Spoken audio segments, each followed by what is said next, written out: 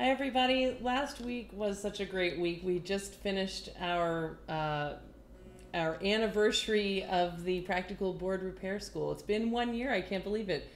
We started last June and now it's June again, and we just finished up for the week. I want to show you real quick some of this. We started a new idea here, which is to, let me see if I can show you this picture.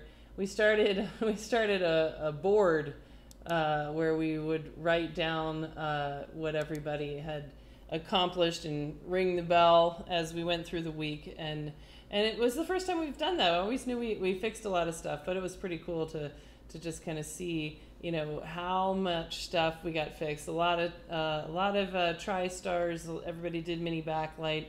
A couple people got through their touch ICs, and here's my favorite. Andy fixed my chair like a boss. So that was really fun.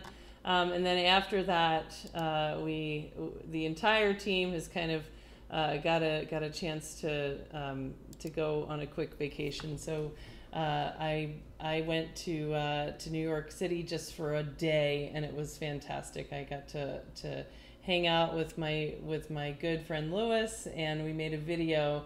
And I just want everyone to know that that Lewis's favorite thing to do seems to be to troll me, and just to be clear, I'm not his grandmother. Like, seriously, I'm not his grandmother. And all the people that were like, she's barely 50. Thanks a lot for that, everybody. So I'm back here at iPad Rehab, and I wanted to, it's been Touch IC hell. Everybody's sending Touch ICs, endless line of Touch IC jobs. And I was just thinking about something that that kind of came up during the course that I thought I would share with everybody, which is, have you ever wondered when you're watching one of these board repair videos, especially the sort of sped up techno music ones, where it's hard to understand what the guy's really doing, and at the end they always take the logic board and they are able to turn it on through some sort of magic tweezer effect. So what is it that they're shorting together in order to figure out how to turn on the board itself if you don't have a power button and you don't want to put it back in the frame? So let's take a look at that. So I've got a bunch of touch IC jobs that, you know, we do these board only, take the board out, do the touch IC change, and then we want to test it before putting on our new future-proof shield on the back that all of our touch IC jobs are getting. So far, so good. We haven't gotten any back since we've started doing that. We'll just sort of wait and see. We have heard others that are also doing this out in the field seem to have some good results. And it's a little too early to tell if this is sort of the real magic bullet, but you know, it just makes a lot of sense that protecting the touch IC area with a metal shield is gonna you know, make it more robust and less likely to succumb to the disease again in the future. So we end up having a stack of boards. You know, here's another one that are all lined up. After you do the touch IC job, you need to test this, make sure touch is working before you go ahead and put on your future-proof shield and then put it back into the housing. So how do you do that? Here's the Power Flex connector. So it's this connector right up here at the top of the board, and presumably if we were to connect a battery to the phone and a screen, we could magically use tweezers and figure out what pins to short together, and that would make the screen turn on, phone turn on. We could swipe. So we need to know how to do that. So let's take a look at the schematic and see if we can figure this out. All right, let's go to screenshot. Let's go to, this is iPhone 6 Plus, so 6 Plus schematic. And we can find our way pretty easily from page 1 to the Power Flex connector. So J0801, and let's drill down on that.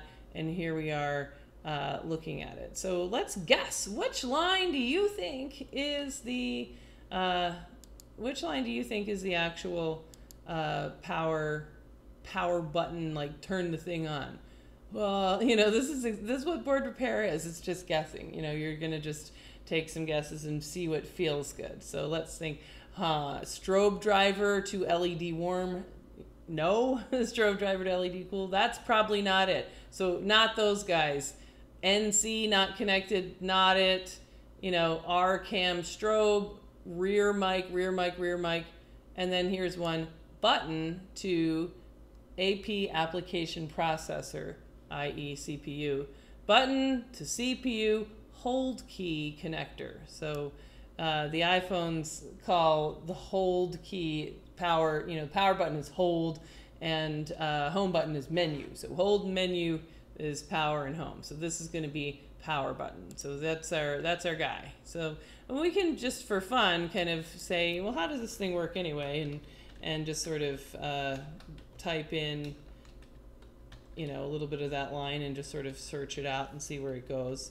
All button lines have a diode on it that is there to allow you to walk across your carpeted floor in the winter and then pick up your phone, and it will shunt the static electricity from your finger through to ground without destroying your CPU. So that's a nice feature.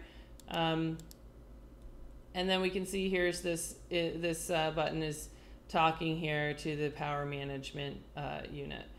And all of these, you know, are ultimately derived from a one of the 1v8 always-on kind of rails that is always present in the phone. And if you short that rail to ground, that's the signal to turn the phone on. So normally this line is 1.8, and if you know, do anything to short it to ground, i.e. push the button, i.e. use tweezers to short it to ground, then you're going to get the same effect, which is the drop of that signal to 0 will tell the phone, somebody pushed the button and it's time to turn on. All right, so let's look at ZXW tool, and ZXW tool will kind of help us quickly to figure out which pin are we talking about. So the pin here, button to AP hold key, this is our guy, the one that is pin number 2. All right, so let's go back and look at our specific example here, and hopefully you guys can see this. So here's a phone. It's a board screen. I just connected the battery. I don't have a magic wand to kind of zoom you in down here, so you'll have to just kind of bear with it a little bit. All right, now let's see what happens if I can maybe show you under the microscope what this looks like. Now it's a little bit of a mismatch from what the schematic says that it should look like. So let's take a look here and see if we can find it. I lost my battery. Yikes.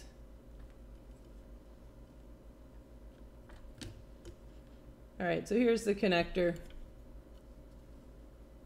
Move it over there.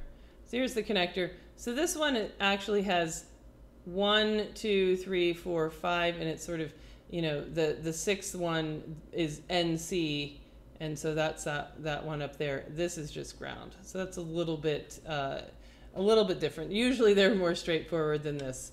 But in any event, this guy is our pin. So all we need to do is to touch him and ground. So here's some ground here. So I can just kind of lay my tweezers down like that.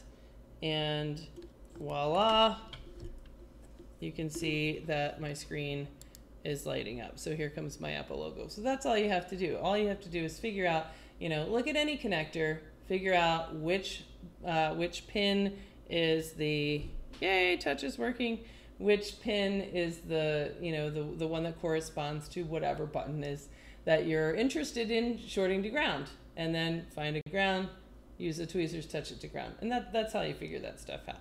And it's super easy, and it makes it a nice way to not to be able to sort of go through lots of boards without having to constantly plug them in. I see a lot of people coming to the course, you know, thinking you have to put everything back in the housing. Nope, you can run your board right here on your station while you're trying to troubleshoot. So that's all. I'm not Lewis's grandma, and that's how you start a board right here on your desk. See you next time.